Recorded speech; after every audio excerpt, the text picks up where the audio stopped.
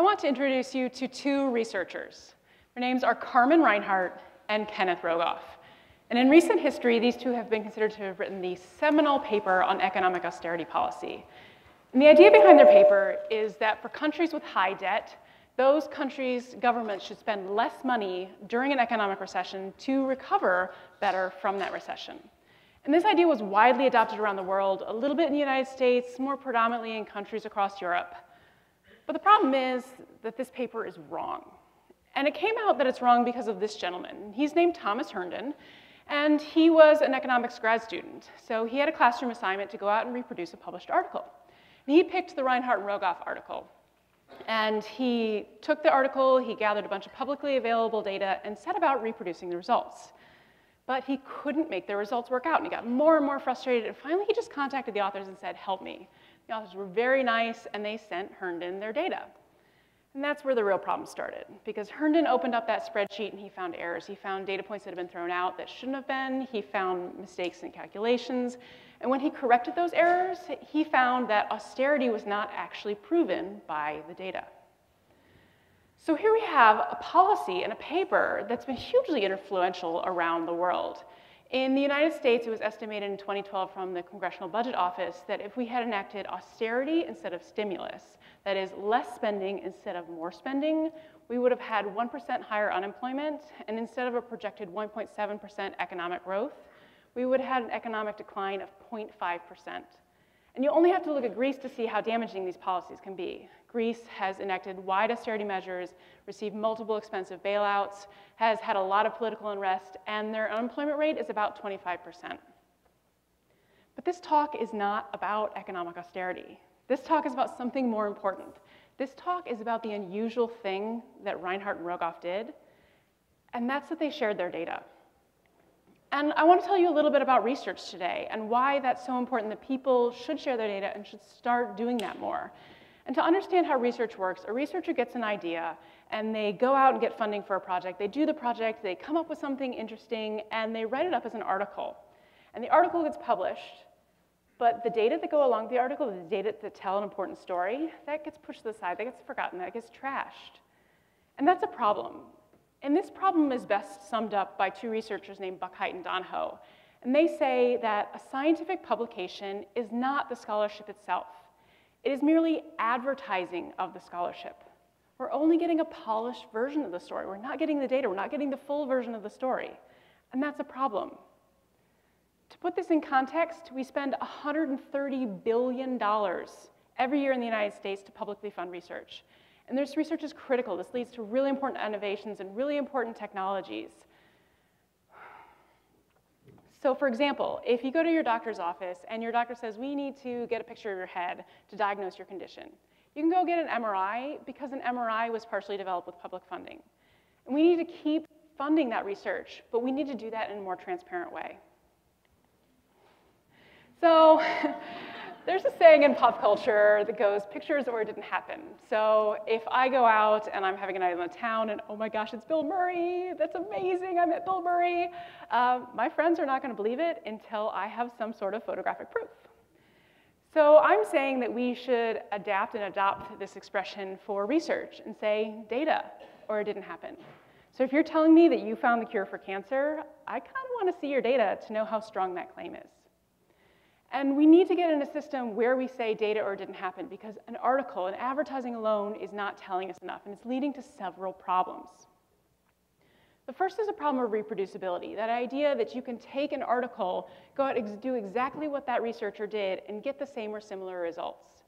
And a study of cancer researchers found that over half of them, 55% of them, have had trouble at one point in time reproducing the results from a published article.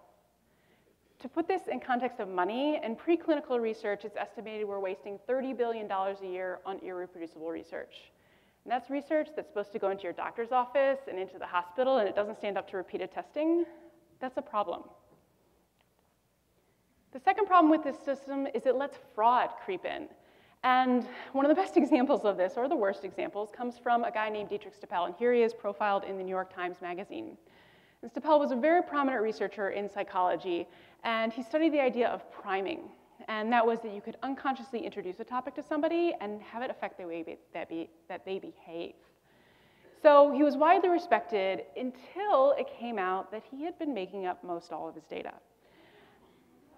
And this really shook the whole field of psychology to its roots. And they realized if one of our prominent researchers can publish so widely on totally made up data, maybe we have a problem.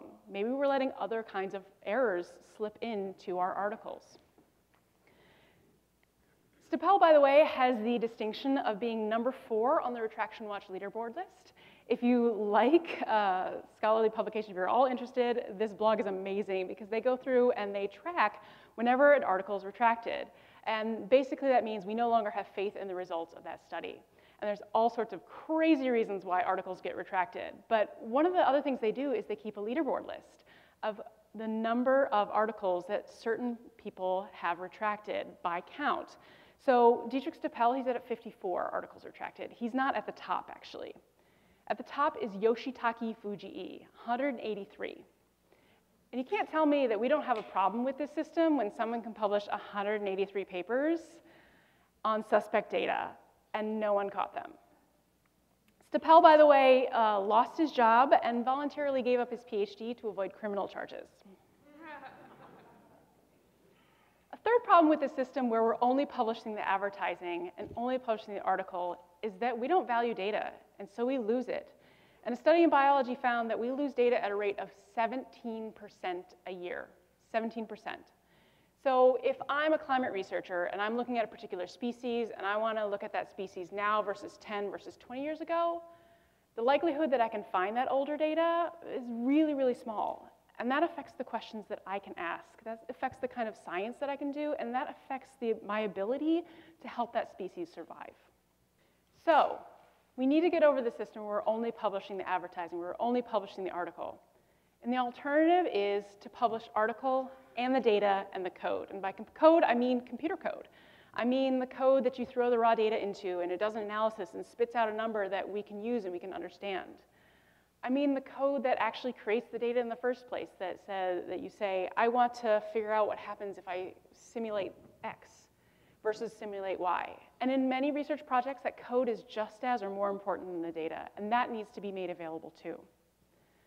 The cool thing is, if we get in a system where we can share the article and the data and the code, we can do a lot of really interesting things.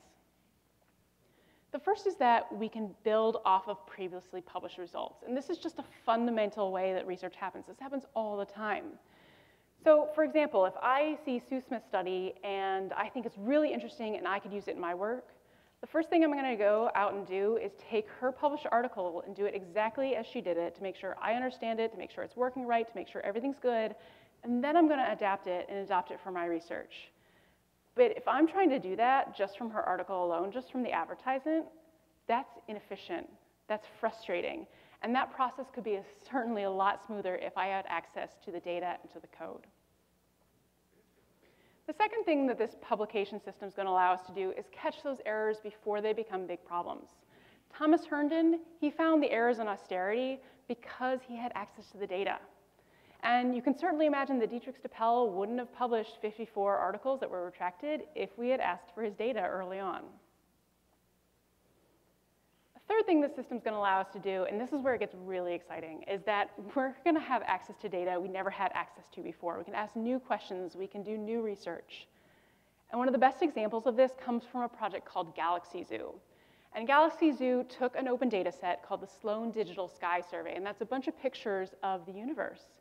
And two astronomers realized that those pictures had a lot of galaxies in them. And if we knew a little bit about the galaxies, we could answer some really important research questions. But to classify all those galaxies from the images is something that it would take a computer a really long time to do. So these astronomers decided to take the Sloan Digital Sky Survey data, to take what they know about galaxies and put that information out to the public. And they say, help us classify galaxies. And pretty soon, the public had helped them classify 40 million galaxies. So that's a data set that didn't exist before. That's new questions they can ask about galaxies. But that's not the best part. During this process, they discovered new galaxies. And the little green galaxy I'm showing you here is called Hani's Vorwarp. It was discovered by a high school physics teacher in the Netherlands and named after her. And I just think that's so cool that we can do all these interesting things because we had access to data, because we put it in the hands of people who didn't have it before. And imagine if we can do that for all data. The fourth thing that a system where we publish article and data and code is going to allow us to do is make better decisions. And this is something that affects everybody in the room because it means your economic policymakers are going to make better decisions for you. It means your doctors are going to make better decisions for you because they have all the information. And this isn't just theoretical. So another member of the Retraction Watch leaderboard list, he's actually just above Dietrich Stapel, is Yocum Bolt. And Yocum Bolt's claim to fame is that he studied a drug called hydroxyethyl starch. And hydroxyethyl starch is used in surgery to control blood flow. And it was adopted and used in millions of surgeries around the world, partly because Yocum Bolt was such a big proponent on it, because he published so widely. And I'm sure you know where this is going, that Yocum Bolt also made up a little bit of data, and hydroxyethyl starch is actually not better than alternative treatments. In fact, when they look at the family to which hydroxyethyl starch belongs, called colloids, out of 100 surgeries where they used colloids, 4 people were more likely to die using colloids as compared to alternative treatments. 4 out of 100. So think of all the people in your family who have had surgery. Your siblings, your parents, your aunts and uncles, your grandparents. Maybe they didn't get prescribed hydroxyethyl starch. Maybe they did. Maybe they got lucky and nothing happened. But it's a terribly tragic waste of human life to have put this drug into so many hospitals because we didn't ask Yocum Bolt for his data. So we need to get into a regime where we say data or it didn't happen. This is unacceptable anymore. And to do that, we need to do 3 things. The first thing is, we're paying for a lot of research in this country, and that's really important. We need to keep paying for this research. But we can also say, you know, that's our tax money. You should do this better. You should be more transparent. We want more accountability for where our money is going. And the good news is that some of this pressure is paying off. So some of our biggest funding agencies, the National Institutes of Health, the National Science Foundation, are starting to put data policy into place that say researchers have to take care of their data better, they have to share it. But the problem is these policies aren't strong enough. They don't have enough teeth. And so we need to keep that pressure up to get to a point where this is standard. The second thing we have to do is just change the culture of research. Researchers are used to publishing articles. They're not used to sharing the data. They're very used to saying the data are mine, I'm going to hoard them. And that's been okay, but that's not okay anymore. We need access to the data. That's going to better our decision making. That's going to better our research. The final thing we need to do is build a better infrastructure. The reason why articles have been so successful in research is because we have systems to publish them and distribute them and find them and share them. And that infrastructure, it doesn't really exist for data, or where it does, it's not very strong. So again, as taxpayers, we can say, this is important. We want to put money into this. We want transparency and accountability, and we want to build that infrastructure so an average citizen can go out and say, I want to look at this data, and I can. I want to end by giving you an example of how successful this system can be if we publish articles and data together. And that example comes from the Human Genome Project. If you're familiar with the project, it started just before 1990 and ended just after 2000. And the goal was to map the human genome. And what you might not know about this project is that one of the principles of the project was that the data were supposed to be made available as soon as anyone discovered a piece of the human genome. So by the end of the project, all that genome data, that was available for anybody to use. So a researcher went back and studied that data, and what they found, they compared it to similar data that was owned by a company and patented and proprietary. They found for every article published on the patented proprietary data, 2 articles were published on the human genome data. It's twice as much research, twice as much innovation, twice as likely that we're going to have some breakthrough that leads to saving human lives in a doctor's office. Imagine if we can take this and extend it to all research. Imagine the new questions we can ask. Imagine the new kind of answers we can find and the new discoveries we can make if we say data or it didn't happen. And because I believe in this so much, I'm sharing with you my data. Thank you.